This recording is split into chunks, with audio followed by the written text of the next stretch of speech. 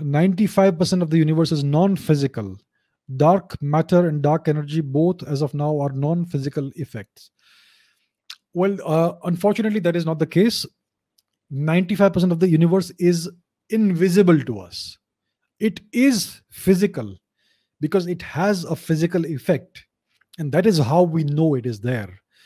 Dark matter interacts via the gravitational force, via gravity, and we can see its physical effects. It does cause gravitational lensing, which is a physical effect. So we know it is there. It is a physical thing, but we just don't know what it is made of.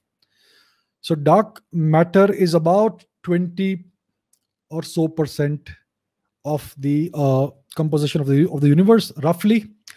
Dark energy also has a physical effect. It causes the accelerating expansion of the universe. It acts like an anti-gravity kind of force. So that also is quantifiable. It is physical. And this unknown energy is about 70% of the entire mass energy composition of the universe. So these are physical quantities. These are physical things. These are not unphysical or non-physical effects. So science and physics is concerned with physical phenomena, observable or measurable phenomena. And dark matter and dark energy are both quantifiable, measurable, and observable in one way or the other. So these are physical effects or materials or matters or forces, whatever they are, right?